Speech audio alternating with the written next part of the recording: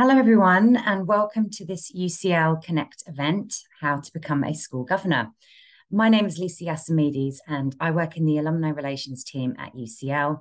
I'm very excited to be a part of this event, and I can't wait to hear from our guest speakers today. We have representatives from Governors for Schools, a member of UCL's Access and Widening Participation Office, and a UCL alum who will share their experiences of what it has been like to become a school governor. Next slide, please. For those of you who don't know about the UCL Connect series, this event is part of the series which looks at improving the professional development skills and expertise of alumni and students across the global UCL community.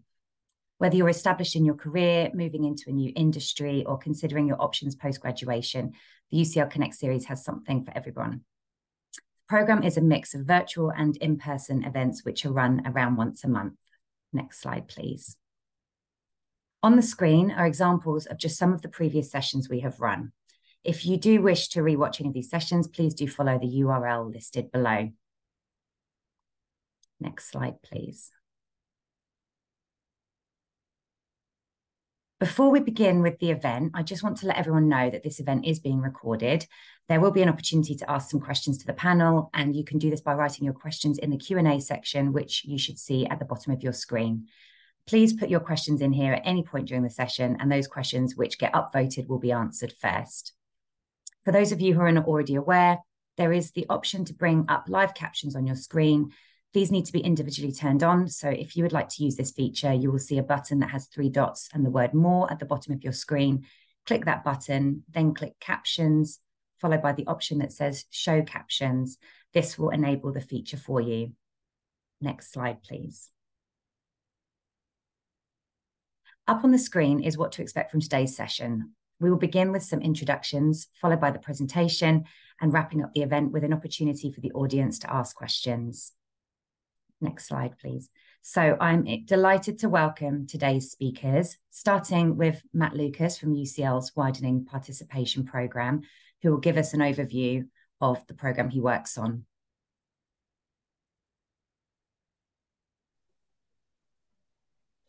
Good afternoon, everyone.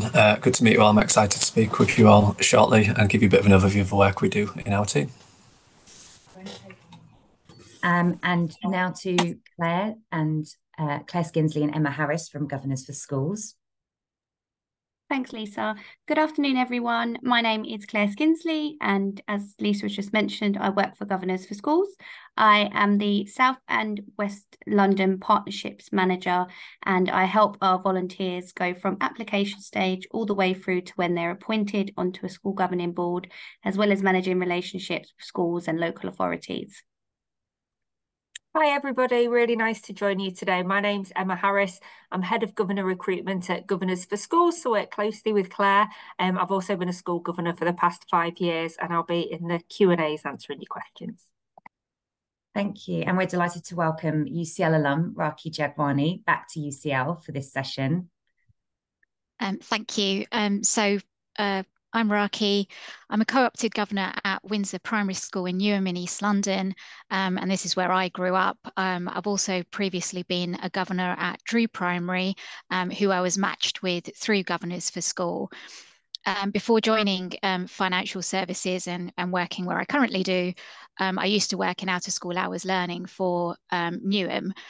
So for me to be able to come back and give back to my local community and support the local schools has been a really exciting opportunity. And I've been a governor for coming up to about 4 years now.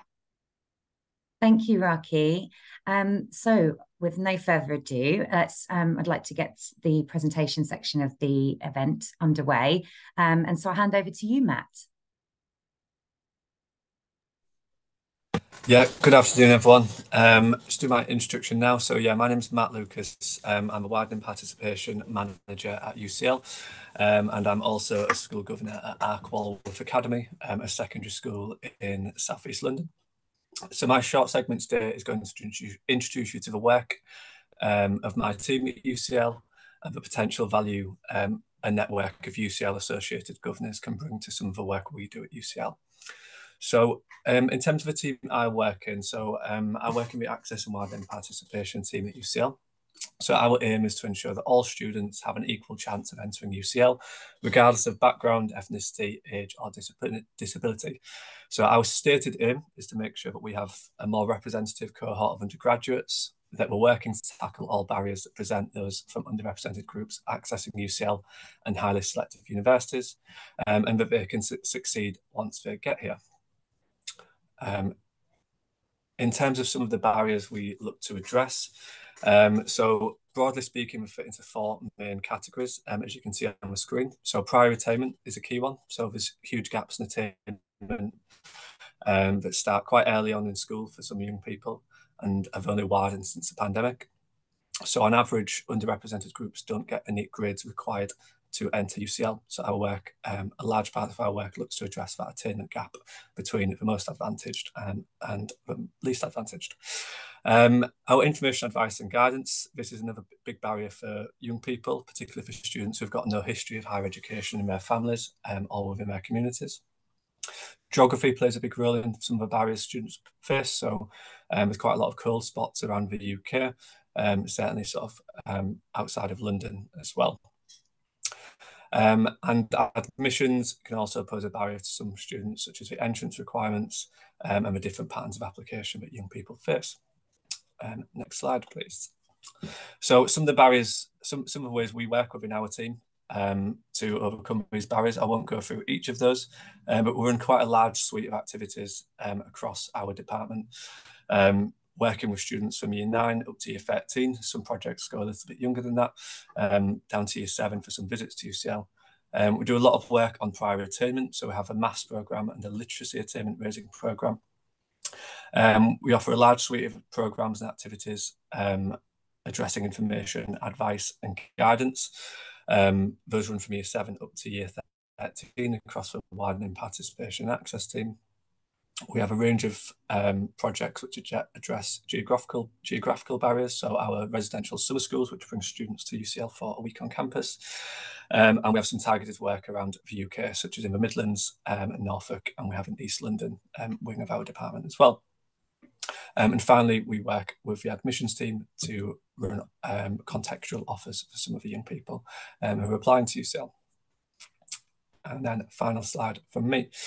So just to give a little bit of context, I suppose, of why I'm here today and speaking to you from the perspective of our department.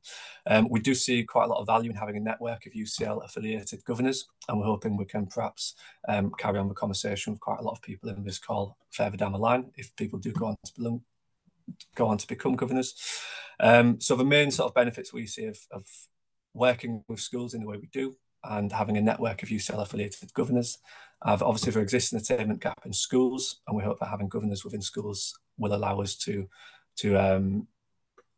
widen our reach and give you the tools when you get into schools to hopefully see a little bit of impact. Obviously, working with schools is a key part of our work. It's going to allow us to reach more young people and more schools in an organic way, and hopefully widen and deepen the impact we can have in a wide range of schools. And as I said, following this call, we hope to be able to carry on the conversation with various people in the call today and carry on those conversations and see if we can share the work we do and give you some of the tools and introduce you to some of the projects we do which may be able to add value to the schools that you end up working in the future. That's it from me. Thank you so much, Matt. That was really helpful to know.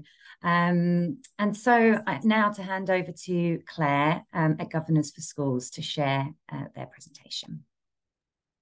Thanks, Matt. That was really interesting. And thank you, Lisa. I'll just get my slides up.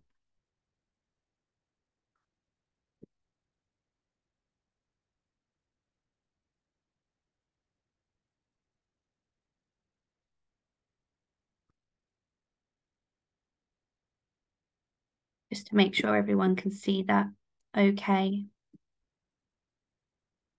Yeah, great. Perfect. So I wanted to start today then by just speaking a little bit about what Governors for Schools do. So who we are and what we do essentially. So we've been working in England for over 20 years to improve education through effective governance. And we launched our service in Wales in November 2020. We know that having a talented and committed volunteers active in board roles can really transform a school, and we work with schools to understand what they need, with schools registering their board vacancies with us for free. When schools register their vacancies with us, they say if there are any specific skills or experience that we're looking for. We'll then work with our volunteers to find the best match and make introductions.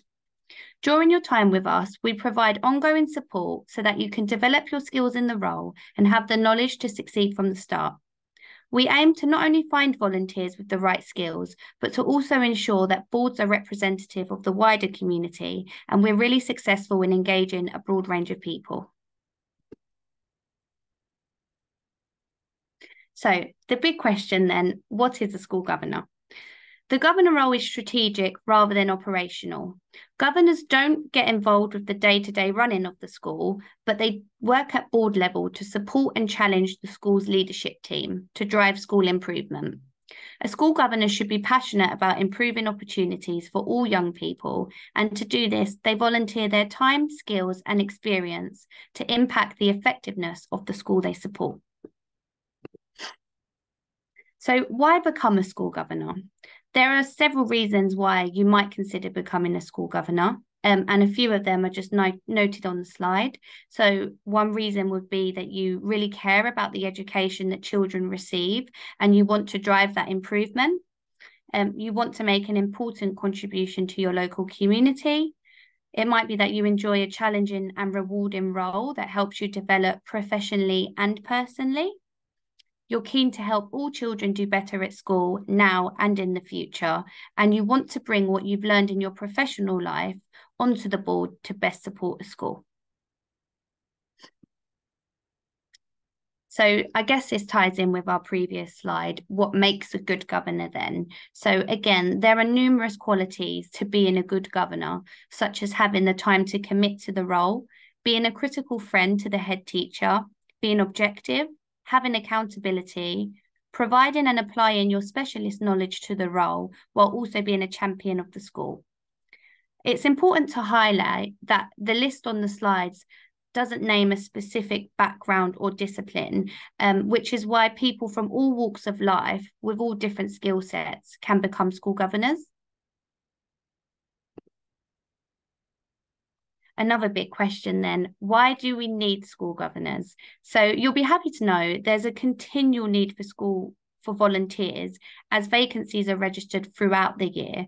And school governors are also one of the largest volunteer groups across England and Wales. We have thousands of vacancies registered us with governors for schools. In fact, we have just over 5,000 vacancies registered with us right now, with some areas in more need than others. And looking at the pie chart on the screen, you can see that most of the vacancies are in the primary phase of education. And this is just based on the fact that most schools are primary schools. So with this in mind, we do really encourage you to consider being as open as possible when thinking about the type of school that you may want to support.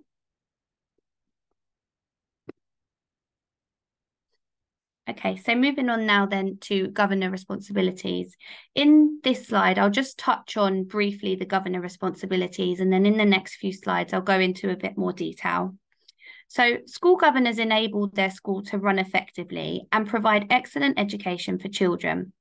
They have 3 core responsibilities: planning the strategic direction of the school, so there's a clear vision in line with the school's ethos; overseeing the financial management of the school and ensuring its money is well spent and appropriately accounted for; and thirdly, holding senior leaders to account for the educational performance of the school and the outcomes of its pupils.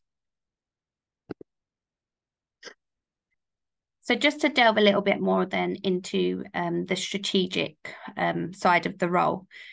As a governor, you play a key role in setting the vision for the school and helping the head teacher to think about how that builds into all areas. Is the vision ambitious for every child, and what is in place to make it happen? If the school has a clear vision, it can be the blueprint for every child's success. Think about how children, staff, and families are engaged and consulted. Make sure that it's clear and embedded. You'll also be involved in areas such as policy development and agree in the school development plan. All of these areas require a range of skills, and your expertise can really make a real difference. For example, an educationalist can help to ask questions and build a strong approach around the areas like curriculum. Someone with financial expertise can help the school to budget effectively and deliver a sustainable future for the school. Someone with marketing expertise might be able to help the school consider if it's being presented in the best possible light, and to ensure that pupils are proud of the school that they attend. And someone with community knowledge can contribute a deeper consideration for local issues. So in regards to financial management then, governors don't set the budget, but they must oversee it and ensure that it's spent in line with the strategic vision for the school. The level of responsibility may differ between boards, but something common to consider is the breadth of competing needs for the budget. Building a sustainable future for the school is vital to supporting educational achievement. You don't have to be an expert in finance, and that's the point in having mixed skills across the board. But you will learn as you go. You'll contribute some skills and gain others. As a governor, part of your role is to monitor and evaluate, and to be effective in that, you need to be able to ask questions and be aware of all of the information available. Being able to support and challenge the head is one of the most key aspects of being a governor. A good example of how you might do this is examining the progress and attainment data. You'll examine how different groups within the school are progressing. What is in place to support children with SEN, for example, or children with English as an additional language? By discussing with the board, you can really understand what the data means and how it affects each child. Another way of looking at the responsibility of accountability is to break it down into watchdog, mediator, and champion. As a watchdog, you're there to make sure the right questions are asked, seek evidence to back up statements being made, and don't accept what's being reported or planned on face value, but make sure that there's robust reasoning behind it. As a mediator, you'll be juggling the needs of the students, the staff, and the parents, as well as more practical things like balancing the budget. You'll be sat on a board with people from a variety of backgrounds, with a variety of different skills and expertise, and you need to bring people and their opinions together to ensure that the board is effective. Lastly, it's vital to be a champion. You need to celebrate the successes of the school and make sure that progress is recognised. As a volunteer, being passionate about the school is really what makes the role so satisfying.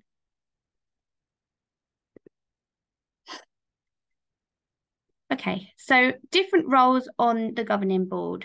As you can see, there are a variety of roles that make up a school governing board. Boards will usually have between 7 and 12 governors. These include the head teacher, as that is part of their role, a chair and maybe a vice chair, who will give the governing board a clear lead and direction, ensuring that all governors work as an effective team.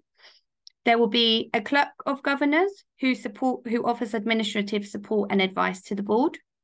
You will have community and co-opted governors, and these are appointed onto the board because of a specific skill or insight that they bring. You will also have local authority governors who are nominated by the LA and brought onto the board in that way. Foundation governors who must be practicing in the same religion as the school and be signed off by their faith leader. And you will also have parent governors who would have a child at school.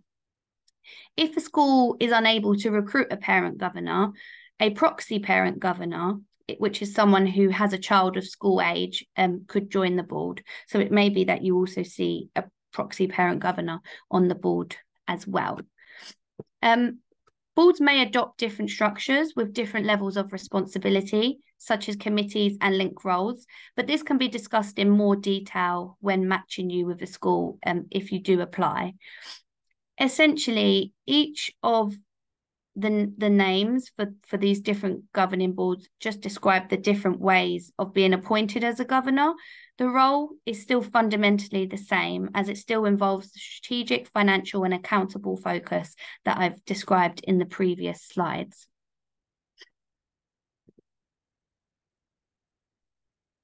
So I just wanted to touch on then the main difference between governor roles and trustee roles. So in governance structure terms, Trustees sit at board level and are responsible for all of the schools in an academy trust, as compared to governors who are responsible for individual schools. There can be anything from 1 school to 40 plus schools within academy trusts, and the budget will vary accordingly.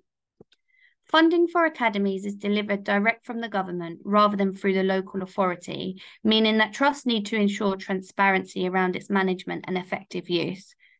This is where external skills from the business sector are especially useful, as education leaders may not have been required to manage multi-million-pound budgets before. It's really important to note that the trustee role is a dual role. As well as being a trustee of the trust, individuals also operate as a director of a company, meaning they're listed on Companies House and subject to company law. Beyond this important distinction, however, the trustee role is in many ways similar to the governor role, in that it is a strategic, eyes-on, hands-off role involving being a critical friend, challenging the executive of the trust, as opposed to the head teacher of an individual school, and holding the executive to account for its decision-making. Like the governor matching process here at Governors for Schools, we also strive to meet your preferences when matching you with a trust, and we have a separate dedicated trustee recruitment service for that. And if that is something you're interested in, we would also be able to provide further information on that. And now I will pass over to Raki, who will speak about her governor journey so far. Thank you very much. With regards to my journey, because I'd worked previously with my local authority in out-of-school hours learning, when I transferred into the private sector, having worked there for a number of years, I wanted to find a way to give back to my community.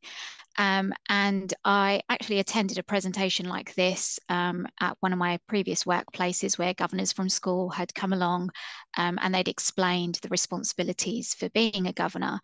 And that's how I became a co-opted governor at Drew Primary School. I got matched with the school through Governors for Schools, and I joined their board as a trustee for the school, so it was part of the Learning in Harmony Trust.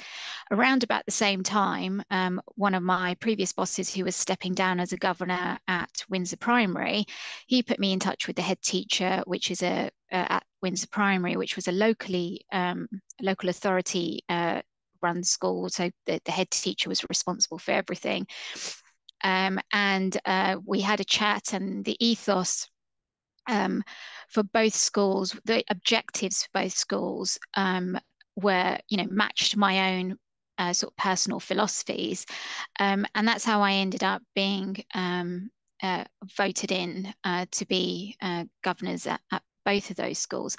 And what that enabled me to do actually was to compare and contrast how the schools are run, both by a trust and both by local authorities.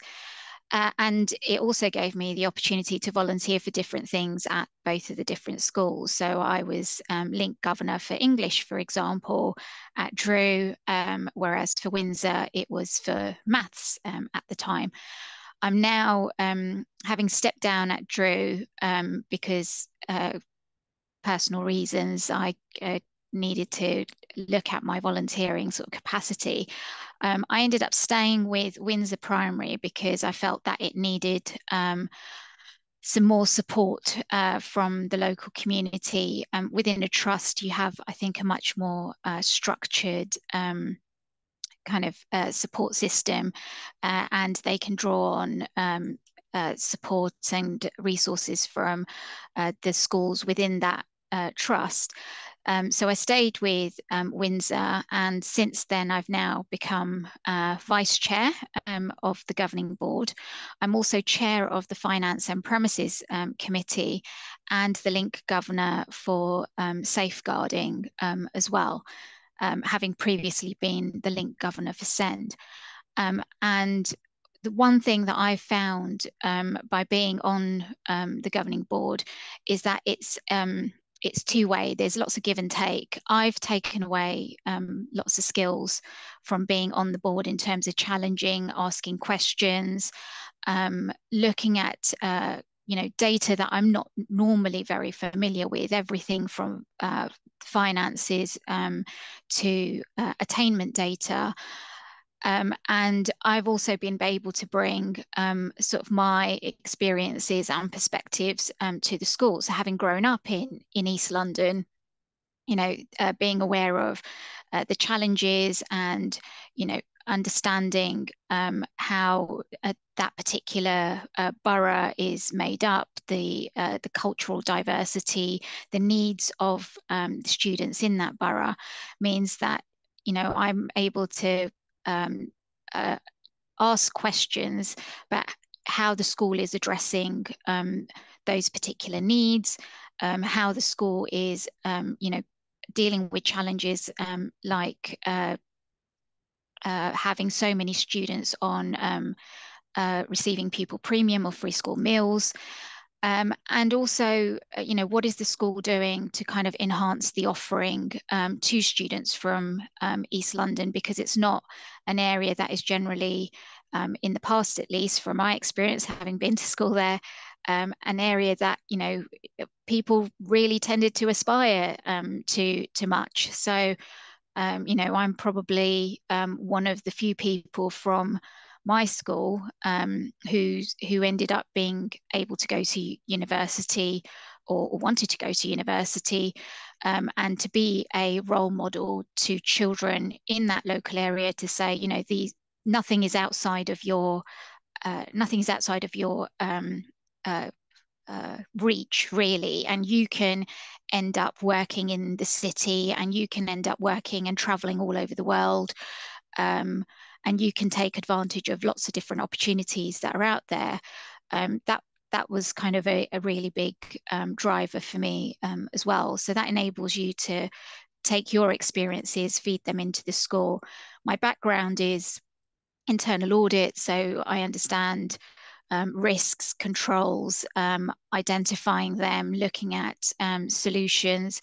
So one of the things with Windsor that I have been able to do is, support them with challenges that they see. For example, trying to get building works done at the school, and, asking for plans and working with the head teacher to, liaise with the local authority. So again, as the Governors for Schools team have said, and some of the questions that I've seen come through, you can commit as much or as little time. There's a minimum in terms of attending at least the governing board meetings during term time, but to volunteer to sit on additional committees, make visits to the school, support the school when they're having challenges, it's down to you as to how much time you've got to give, and how much you enjoy the challenge of learning something new. So working with the local authority on building works was something a little bit new to me, but we've managed to get a lot of stuff done over the summer for the school, just by me being on a phone call. It adds weight, being that critical friend, challenging the school's budgets, etc., and the training and the support that's offered through Governors for Schools, plus the training that's put on by local authorities or by the trust themselves, have been a fantastic way to kind of upskill myself and learn more about the education system now, even though I've been through the UK education system. There's been a lot of changes since I was last at school. So I've felt really supported, and I feel like I'm contributing, plus I'm also taking away. And those visits to the school, when you speak to students, when you speak to staff, and you see all the initiatives that the staff have undertaken as well, it's fantastic. I can't put it into words sometimes, the joy that I see when you have parents come and talk to you, and you have children come and talk to you during your visits to the school, as to how much of a difference your contribution, your time is making to them.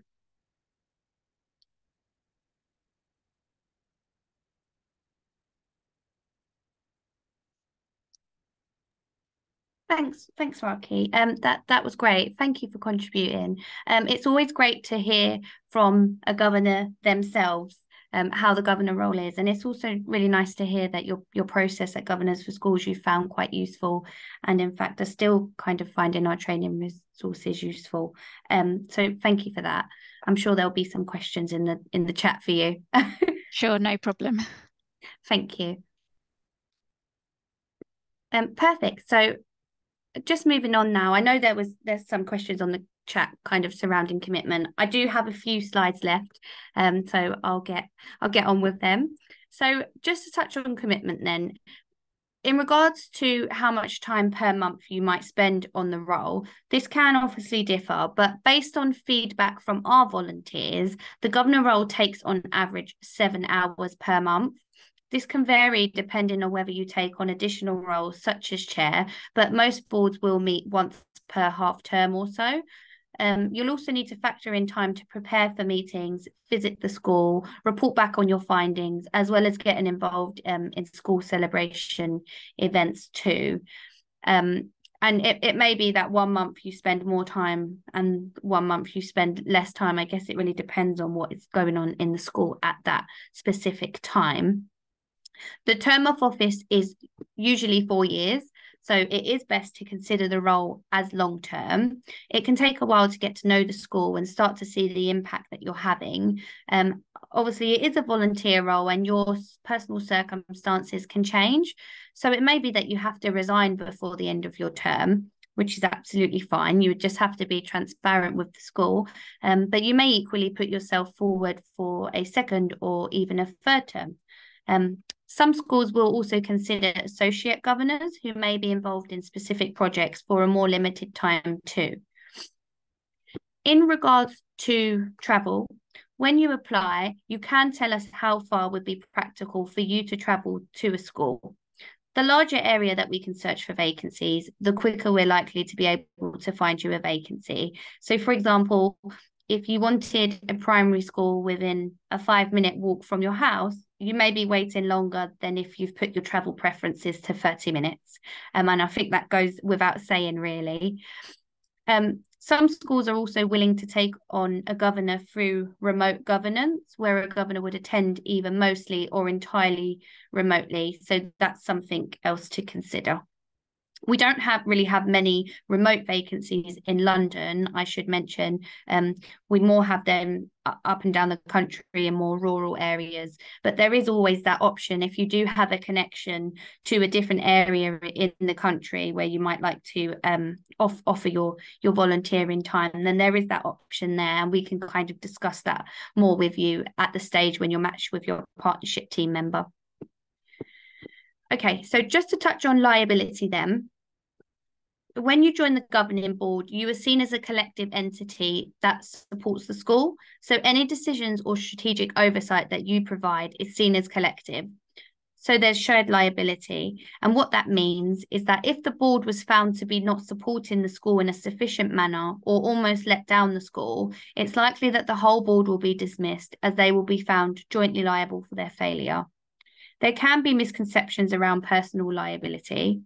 The only way a governor could be found personally liable would be as if they were found to have acted criminally or negligently or fraudulently. So our advice and guidance is, as long as you act genuinely with honest intentions and motives with the best interest of the school, then there should be nothing to worry about regarding liability.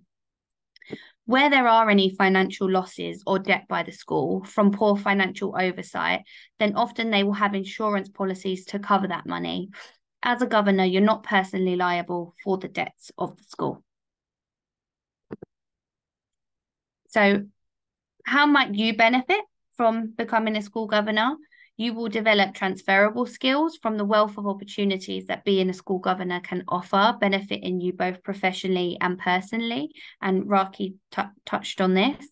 You have the opportunity to develop experience across a range of skills that you may not otherwise be exposed to in your normal role. Our professional development research actually found that by undertaking a governor role, confidence increased, performance was enhanced in the workplace, and there was a reported growth in preparation, flexibility and agility, analysing performance data and KPIs, financial skills, and value for money. Secondly, you can gain board experience, so making board level decisions, as well as having the opportunity to network and collaborate with others in your community, which can broaden your worldview. And during your term, you will have the impact on the education of hundreds, if not thousands of children. So you really have the opportunity to give back. And those children can go on to have a better experience of learning, higher aspirations, and improved life chances because of your impact as part of a board. So just to let you know of some training and support that we have here at Governors for Schools. At Governors for Schools, we want to do more than just place you in a school. We want you to be effective in your governor role as quickly as possible. Therefore, we have a range of free e-learning modules on a number of topics to introduce you to the key elements of the role. We also hold regular webinars so you can continue your learning and have the opportunity to ask our governance experts questions. And once you have been placed at a school, you will also be given 12 months free access to online Governor Resource and Knowledge Bank from Governor Hub Knowledge, which is formerly known as the Key. Also, in England and Wales, all new governors are able to access free training opportunities through their local authority or multi-academy trust, which will be organised through the school. So moving on to next steps then, and this will be my last slide before we kind of open up the floor to more Q&A. So next, it's over to you. I would really, really encourage you to visit our website to complete your online profile, which we share with schools during the process of finding you a suitable governor role. Once you have submitted your application, you will be given a key contact within the partnerships team who will be your first point of contact and will begin looking for opportunities for you. As opportunities arise, they will share these opportunities with you to discuss suitability. So I think I saw in one of the questions, someone asked if they could have kind of like a list of the vacancies. So the way that Governors for Schools work, we don't publicly advertise the vacancies. We go through a personalised matching process. So your dedicated team member takes the time to look at your application and goes through that personalised matching process to find you the best opportunity within your local community. So they will match your application up with a school based on skill set and locality. Each school has a slightly different recruitment process. So once both you and the school are happy to move forward, we'll make the introductions between you to discuss next steps. This can involve an initial chat about the role in the school, a meeting with the head teacher or the chair of governors or both, a visit to the school to have a look around, and then after that, you may be asked to observe a full governing board meeting or have a more formal interview where you will then be offered a place on the board. Following that, you will have an induction process with the school and they will make all of their training and resources available to you also. We are here to track your progress through the process. So we don't just put you in contact with the school and then let you get on with it. We're still there to help you through the progress and ask any questions that you do have and just assist in any way that you need. And that also goes for once you are placed. We're still here to assist you. So I hope that was helpful. I do believe that is my last slide. So you can apply online at www.governorsforschools.org.uk. I've also put my personal email address up there. If you feel welcome to take it down and send me any questions that you did have regarding anything I've spoke about today, and also our generic email address. So yeah, and now I do believe I will stop sharing my screen and pass back to Lisa. Thank you so much, Claire, and thank you to Raki, both of you. That was incredibly insightful and informative. Just another reminder to our audience, if you haven't done so already, you're welcome to add a question via the Q&A button at the bottom of your screen. Just before we do go to a couple of questions, I'm going to share a quick poll and would really appreciate it if you could take a moment just to answer that, as we'd love to hear your thoughts at this stage. But yeah, if we'd like to, I thought maybe if we could go to the first question. Let's let's have a look. There was some great ones actually that got answered. I wondered whether Claire might like to touch on those first. There was a couple of questions she said you'd never heard asked before, so I thought that might be a great place to begin. Great, yeah, that was me busy typing away. I must say, I've never had so many questions to answer during a presentation, so it's great to see everybody so engaged. One of the questions that came up was there a union for governors, which is a brilliant question. And no, there isn't. Be interesting to see if that's something that develops over the years. There are lots of support mechanisms though. So there's a wonderful charity called iGovs who provide lots of support and guidance. There's organisations like Governor Hub and Governor Hub Knowledge that can provide lots of information about kind of what processes you need to follow. So no, there isn't. And I can't remember what the other question was that I've not had before, but generally there's been loads of really great questions. Thank you. I did see, we can have a look at some of the ones that have just come in. Yeah. So I've just seen one, what is an average Governor for Schools application to appointment time, please? That is a good question, and it varies very much across the country. So Claire obviously works in London. We're in a lovely position in London where we do have more volunteers than vacancies, so it can take a little bit longer to find the right match.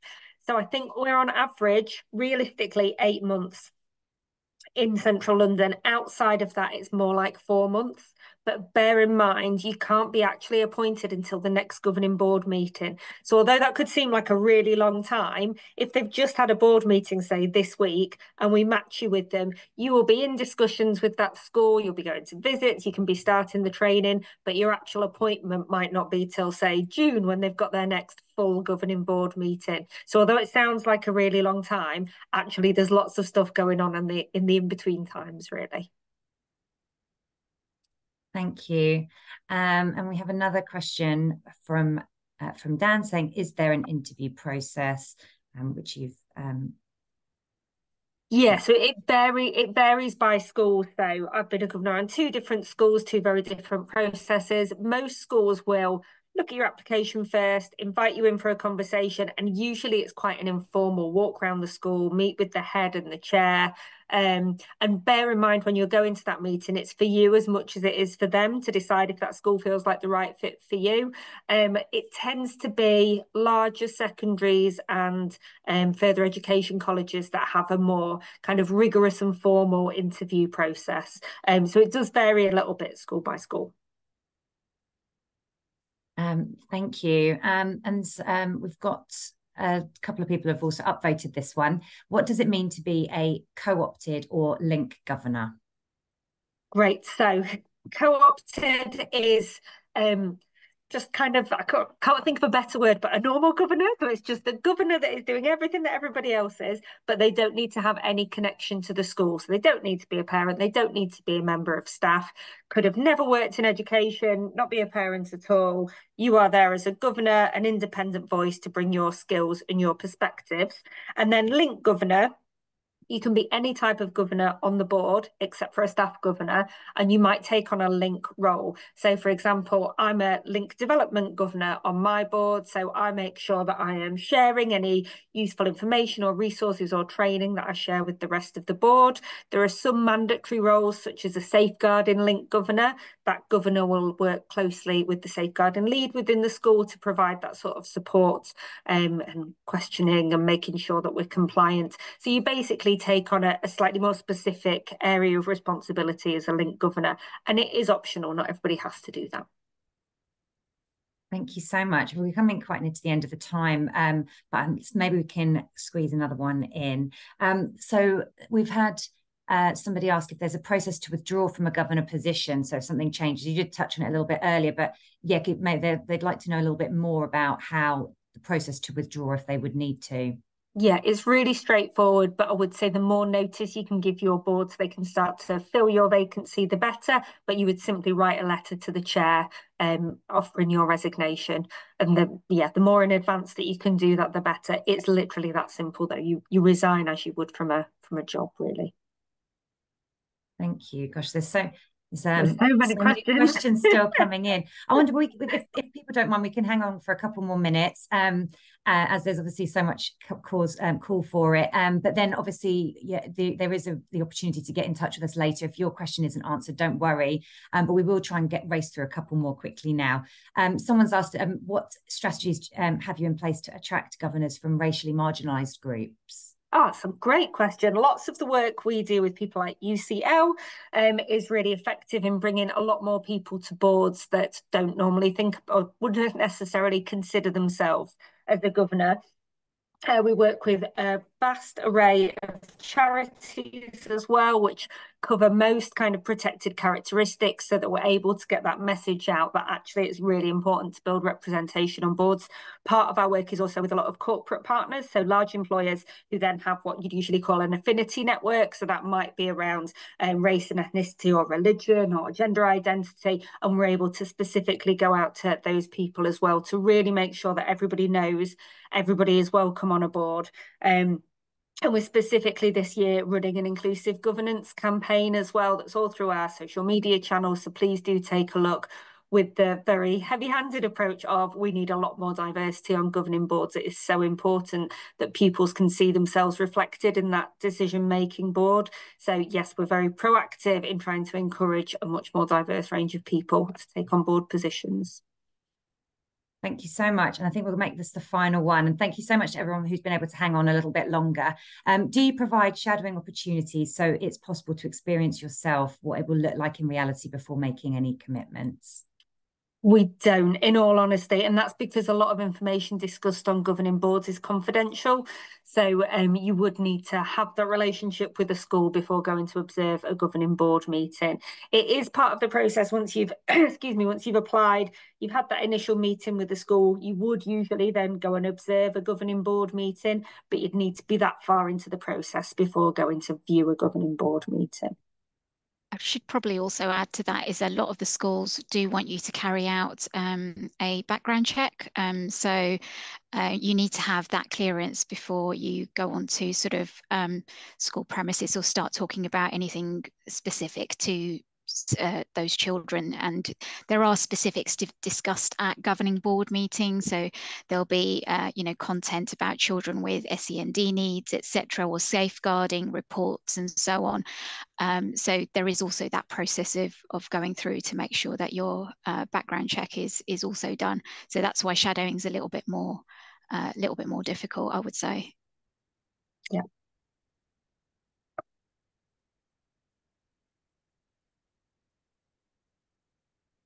Thank you so much, everybody. That's been incredible. And we've also, we've had a great response to the poll as well. Thank you very much to everybody. Just to let you know, I know that obviously it's been unfortunate we've not been able to take all of the questions, but we will be sharing tomorrow. We'll be sending out details and further information, including how to get in touch with governors for schools. So there is the opportunity. This isn't the end of the conversation. If you're still, if there's still a question you wanted to ask. So I just wanted to thank every one of our speakers. Thank you so much for taking the time to be here today, and to each member of our audience for joining. I hope everyone got a real sense of the huge variety of benefits that can arise as a result of becoming a school governor. And finally, we'd love to hear how you found today's event. On the screen, you will see a QR code, or alternatively in the chat, you will see a link, which I'll post in just a moment. Both will take you to a very short feedback form, and it would be really appreciated if you could just take a couple of minutes of your time to complete it. We'll also send that out tomorrow, as I mentioned, for anyone who needs it. So, but for now, all that leaves me to say is thank you once again to our panel. Thanks to everyone who joined for this session today. And we hope to see you at another UCL Connect event very, very soon. Thanks so much, everyone.